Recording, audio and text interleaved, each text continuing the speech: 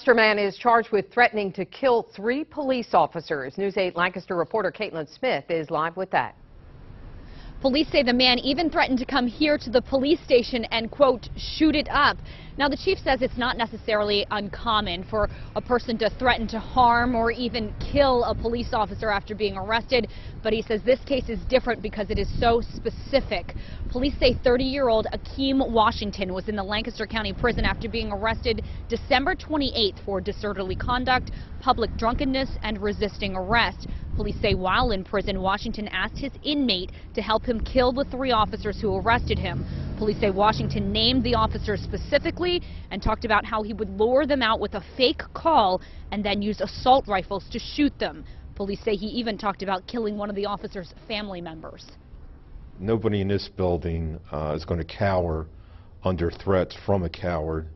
And people like this and you know, anonymous gang members and things like that.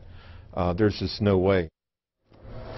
Police say Washington's inmate is the one who told prison staff about this alleged plan. Washington remains behind bars for his original charges relating to the incident on December 28th. He will be arraigned on these new charges of criminal solicitation to commit murder tomorrow. That is a felony in the first degree, which comes with a maximum prison sentence of 20 years. In Lancaster, Caitlin Smith, News 8.